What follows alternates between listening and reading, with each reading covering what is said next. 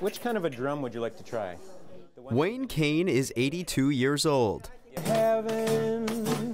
This collective jam session is his favorite time of the week. Thumbs up. It's music therapy for those who've suffered a stroke. I'll give you something to do and enjoy all the companies. Wayne is a drummer, there's no question about it. Give him the beat. He can do all kinds of rhythms and paradiddles on the drum.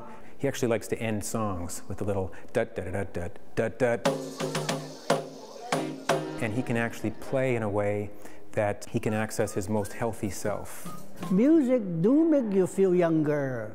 I tell all my friends. Wayne is part of a group put together by the Victoria Stroke Recovery Organization. The weekly music therapy session is led by Joel Croker, a Victoria-based music-centered psychotherapist with extensive education in music and psychotherapy. All right, so after a stroke, often people will lose their ability to either speak or understand speech. So we can use music and musical processes to engage other parts of the brain that are still healthy. And we can help people learn how to speak again through melodic intonation therapy. That's the plan specifically with 62-year-old Bob. Let's try one of these kind of, like an apple shaker. Bob suffered a stroke 2 years ago and is limited with his words to the occasional okay or the rare good morning. But when the music starts... One of the strange things and amazing things that's happened is that some people who have trouble speaking are actually finding a way to sing in the group. I was blown away because he's singing the words. Through music, Bob's found his voice. He's managed to express himself musically in a way that without the musical environment, he isn't able to express anymore.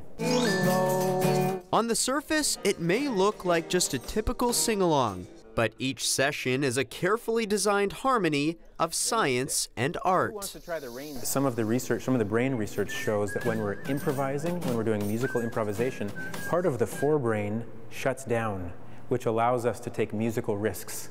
And we can do things that we would have not normally done because it would have been inhibited.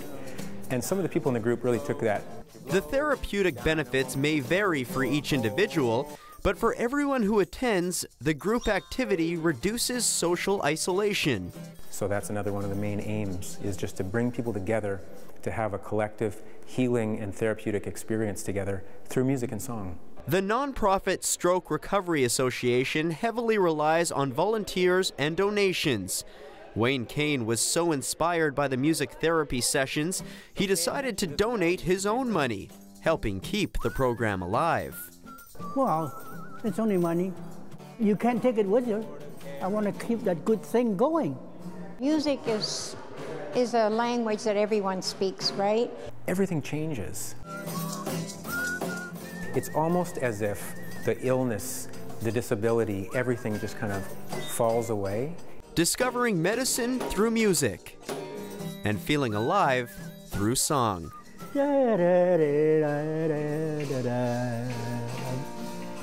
Thank you. Good cameraman. In Victoria, I'm Kevin Charach.